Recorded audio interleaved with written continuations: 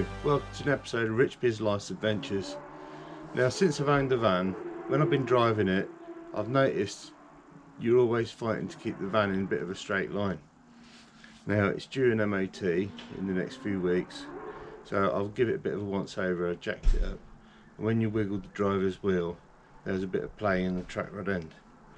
After a bit more of further examination, I found that it was on the inner track rod end. You have an inner and you have an outer track rod end. So I've been on eBay and I bought inner and outer track rod ends for left and right. Now I'm only going to be changing the driver's side one. They're not handed, so I can keep the other one as spare. Now the only reason why I bought a pair is because it was £21 for one side and £29 for both sides. So I figured might as well buy both sides. Now, when I say inner and outer track rod ends, this bit here screws onto your steering rack, and that's your inner track rod end. That's got a nylon bushing in there, and after a period of time that wears out and you get a bit of play in this joint. Similarly, on your outer track rod end there's a nylon bush in there, and over a period of time that develops a bit of play in it. So it can be either or that you get play in. Your outer track rod end screws onto the end of your track rod arm and your inner track rod. You have a boot cover in this that then goes onto your steering rack, and that keeps all the dust and muck and crap out of this joint here. So my play is in this joint here, not this joint, but if I'm changing that, I might as well change that. So stay tuned, keep watching, and I'll show you how I went about doing this. Okay, first stage is pop this centre cap off, get it jacked up, put an AXA stand underneath it for security, and then we'll get started. Okay, so now we've got the wheel off. I've turned the steering to the right, just to push the inner track rod end out as far as I can. Okay, so got my new one here. This is the inner track rod end. So this is the bit that's got excessive play in it, and it will be an MOT failure.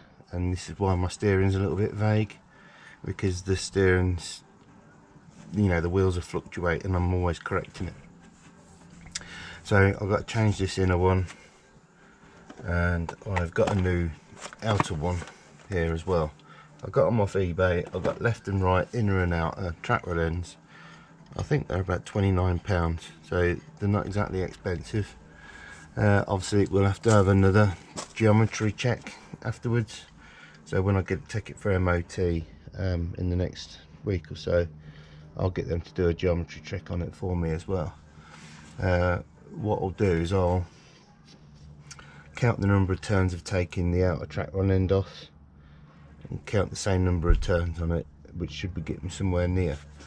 Then what I might do is string line the geo front wheels to the back wheels, and that should also double check that I'm somewhere near, to tide me over until I take it for its geometry check.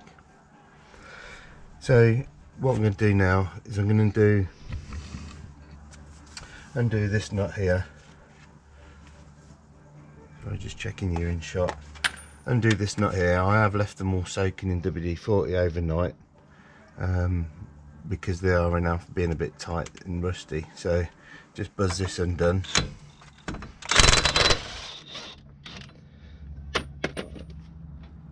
So that's the outer track rod end to the hub knuckle, nut and done.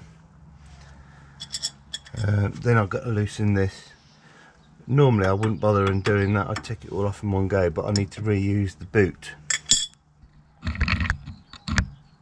I need to reuse the steering rack boot, so I've got to get that off over this end. I can't make out whether you're in shot or not. Yeah, so I need to get that off this end.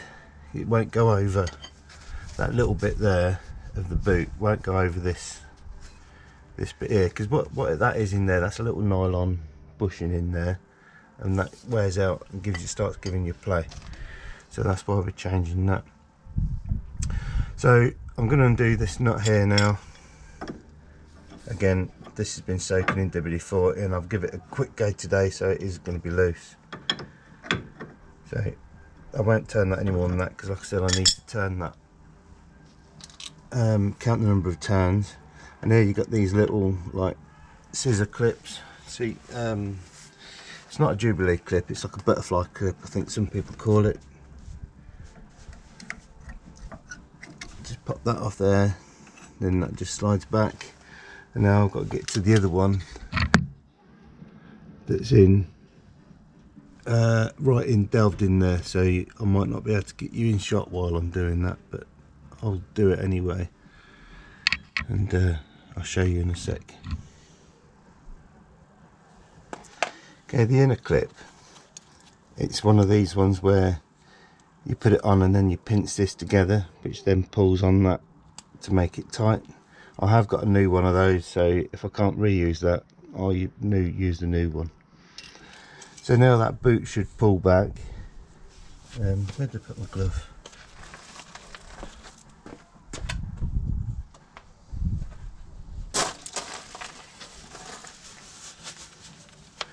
Right. So this boot now should pull back. There we go, and that exposes then that inner bit, which is the same as that. Now I've got to find a spanner and undo that nut, this castellated section. So let me just get a spanner for that. Okay, it looks like that's a 38mm. 38mm. The biggest spanner I've got is 36, so it's going to have to be a adjustable spanner job. Hopefully it's not too tight. It doesn't appear to be a left-hand thread. Appears to be a normal right-hand thread. So you do need to check that, because sometimes they do a left-hand thread things. Doesn't mean to say they do it sometimes on these vehicles, but they do on certain makes and models of different vehicles. They put a left-hand thread on. So I'll see if I can keep you in shot while I'm trying to do this.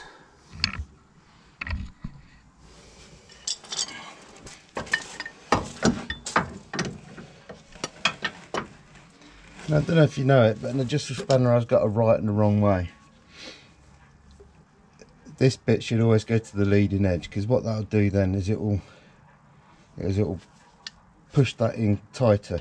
If you do it the other way, that way round, as you turn it, it'll push this out, so it makes it looser. That's why a lot of people end up rounding off nuts. So you always have this bit here to the leading edge. I ain't got much space, so I don't know if I'm going to manage to do it with an adjustable spanner, or whether I've got to try and get hold of a 38mm spanner.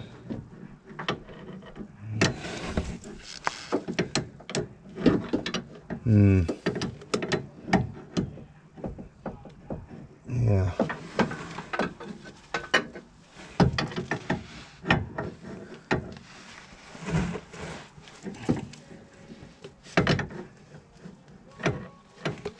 Yeah, that is proving difficult.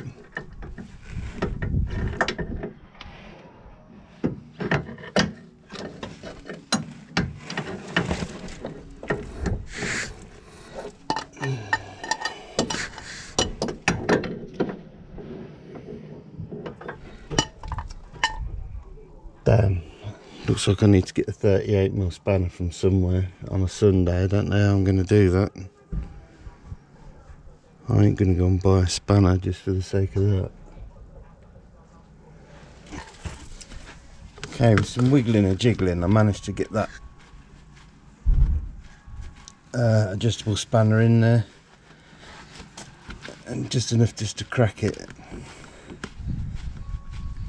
So just keep winding that out.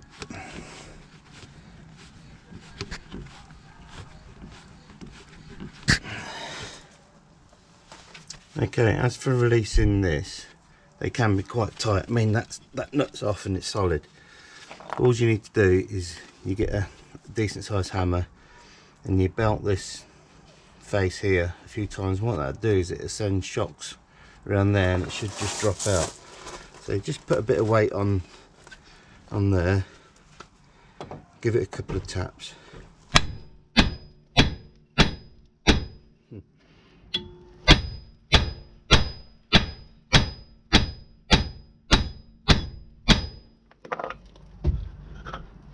Wow, that is tight. Right, another option is put the nut back on, just so you don't damage threads. Not that we're reusing it, we've got a new one, but you might get it off and find it slightly different, so you've always got to protect it and give it a... That's it, it's gone down now.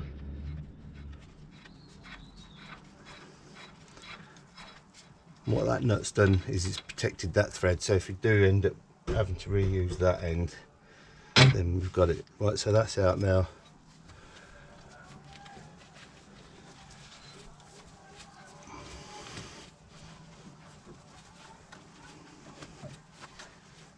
And that's it. So that's the same as that. And this one's got play in it. Take a measurement of the full length of that bit from end to end, and then I'll also count the number of turns off of that, and then what I can do is count the number of turns on, measure the full total length of it, and know that I've got it roughly the same length. So I shouldn't be a million miles out with the geometry then. So let me get a tape measure and I'll measure that and go from there. Right, I'm not going to measure that thread section there because that thread might be slightly longer. It does appear the same size, but if I go from this shoulder to that shoulder, I'll know then the same points on the other bit.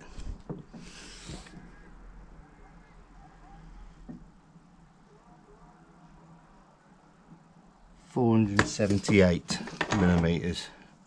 I'll ask you what that is in a minute and you can tell me. And then what I'm going to do now is also I'm going to count the number of turns off this, making sure that stays the same place.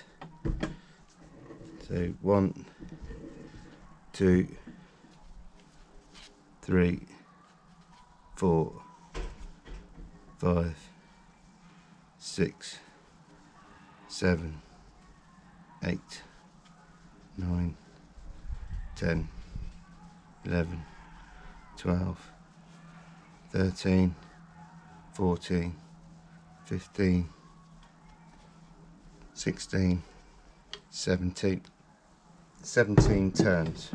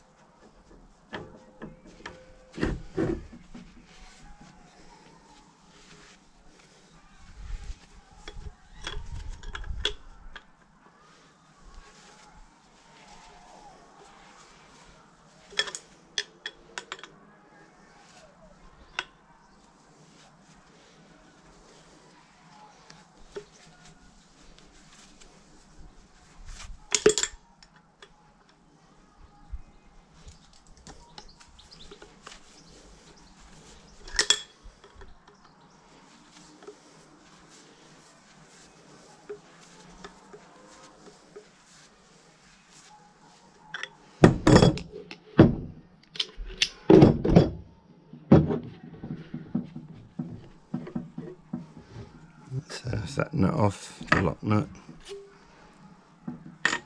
the spring clamp and the boot. Now it's just a concertina boot. It's not even rubberized, it's more of a plastic. What it's actually made out of I couldn't tell you. If you want to know the part number, it's It's a Mercedes number, which is A251129510001. That's the part number of the boot. Okay, so like I said, I've double checked that measurement on the new one, put it together, and it's still reading 478. So we're bob on there. Done that nut up there. Now I'm going to put some thread lock on here. I don't want that coming undone for obvious reasons. Okay, got my thread lock, Loctite, whatever you want to call it. Just literally put a line down it like that. So it's showing up on camera. And then what that'll do then is, as you turn it, it will lock it. I mean, that's probably a little bit too much actually. But right, I'll whip you back down there and we'll get reinstalling. So as you can see, that bit there is your steering rack, and that bit just threads into that, and then the boot covers this shaft, which is your rack, because it's a rack and pinion steering. So this is your rack. Basically it's a thick steel shaft with teeth gear on it, and then your pinion is a pinion wheel. It's basically a gear that then connects to your steering column, hence rack and pinion. Okay, right, I'll get that put back in.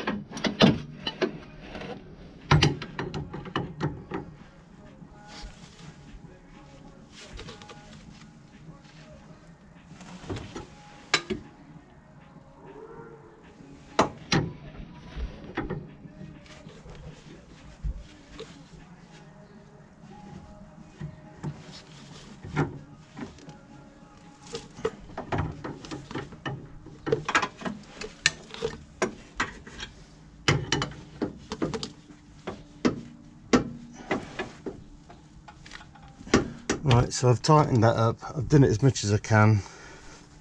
At a rough guess, I've probably done it to, off the top of my head, anywhere between 70 and 100 Newton meters. That's at a guess. It could be more or less than that. But anyway, that's that side of it done. Now I've just got to get the boot back over.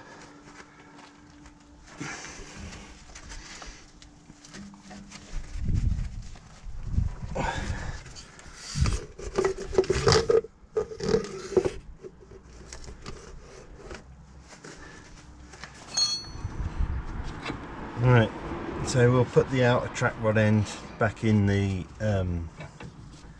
hub knuckle.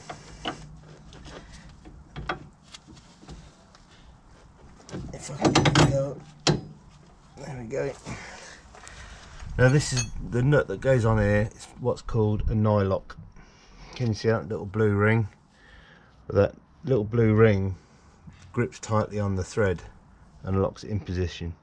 So there's no need for any Loctite or anything on there. We'll put that on there and do that up. Now, more than likely the thread section of that will turn when I try and tighten it. Now you can either do it one or two ways. You can either put a jack or something underneath there which pushes the cone into the cone seat of the knuckle, making it grip, or in the top here you've got an Allen key. I think it's a 6mm Allen key, and you can grip it that way, stop it from turning.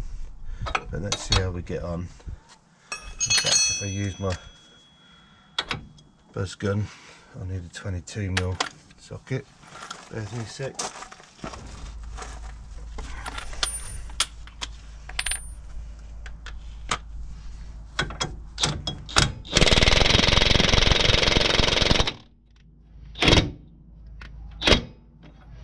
Right, what's happening now is it's turning.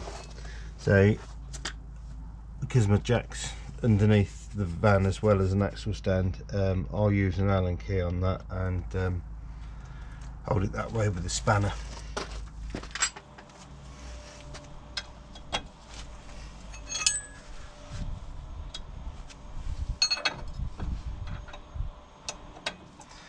Okay, so we've got the spanner, 22mm spanner and a 6mm Allen key. That just holds the centre bit while I do it up.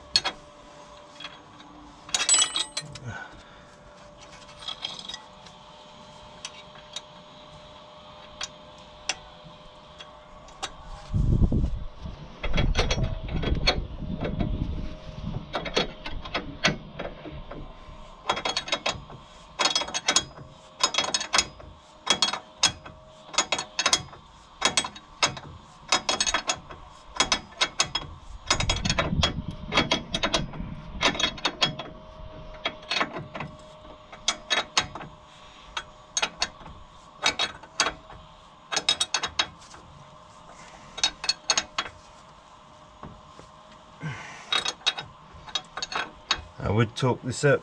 I don't know what the torque setting is, so I'm just going to do it as tight as I can. That's that. So that's all done now. That's tight. Just need to do the clips and double check that's tight.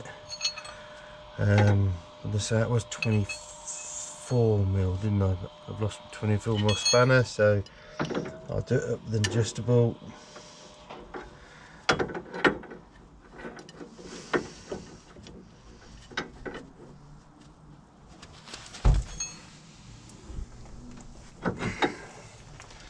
Again, just nip that up. So that's tight.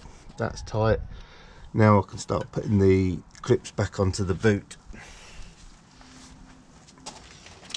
Do this little butterfly spring clip.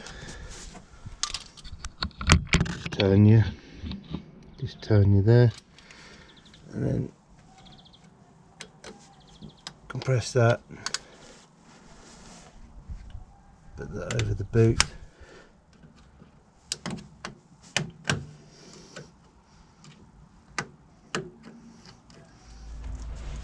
Now I have got a new one for the internal bit of the boot. I'll just thread that around, and then I'll get that put on. I'll get it put into place without you in shot, because I can't work around the camera properly.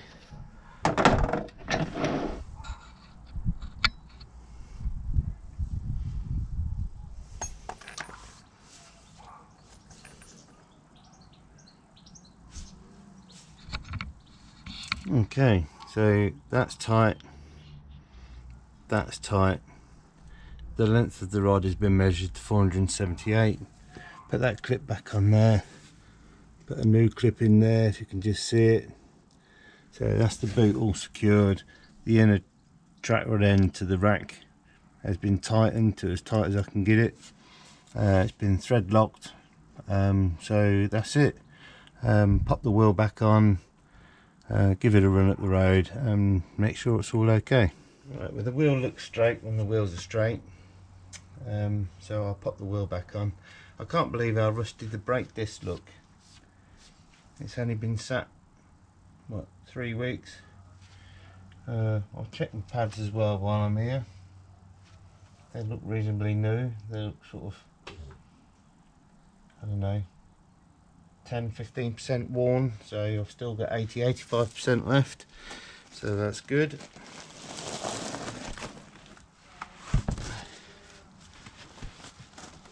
I don't know if it's picking up on camera, but you can see where it's been towing out a bit, whether that's because of that worn or bad geo adjustment, or whether it's been carrying a lot of weight in the back at any point and it's been knocking these edges out, because obviously if it carries weight, what happens is the wheels splay out as the back end goes up.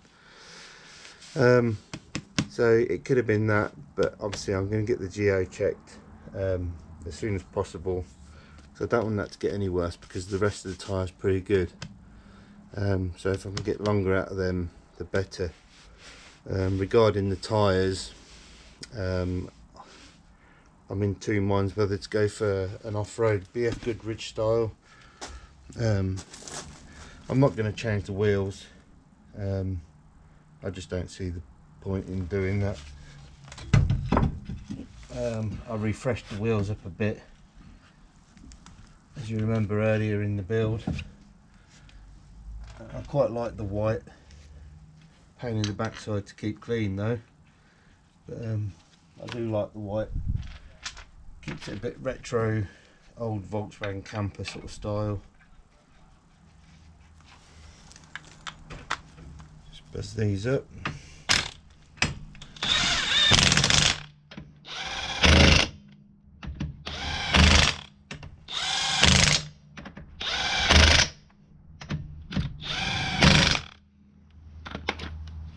Right, what I'm going to do now is I'm going to Google what wheel torque they should be, and I'll torque it up, but I can only do that when it's on the ground. So while it's up in the air, I'm going to just double check that that player's gone, and it has, it's gone, so that's good. My steering should feel good now, so I'm happy with that. Okay, according to many forums and website pages and that, it says it should be 240 Newton meters, 177 pounds-feet. So I've adjusted that. Don't know if it's coming through. I've adjusted that to 240 Newton meters, and it sounds about right because I did think it was tight when I was undoing them. So you adjust it, when you hear it click, that's enough, that's far enough. That's that one. Opposites, so you do as opposite as you can do, so you go that one, that one, that one, that one, that one.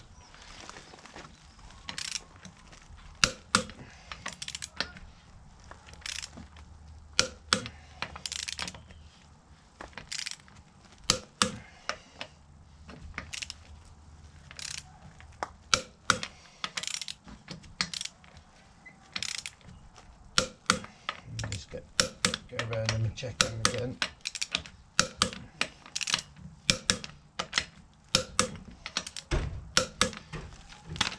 Put my hubcap on.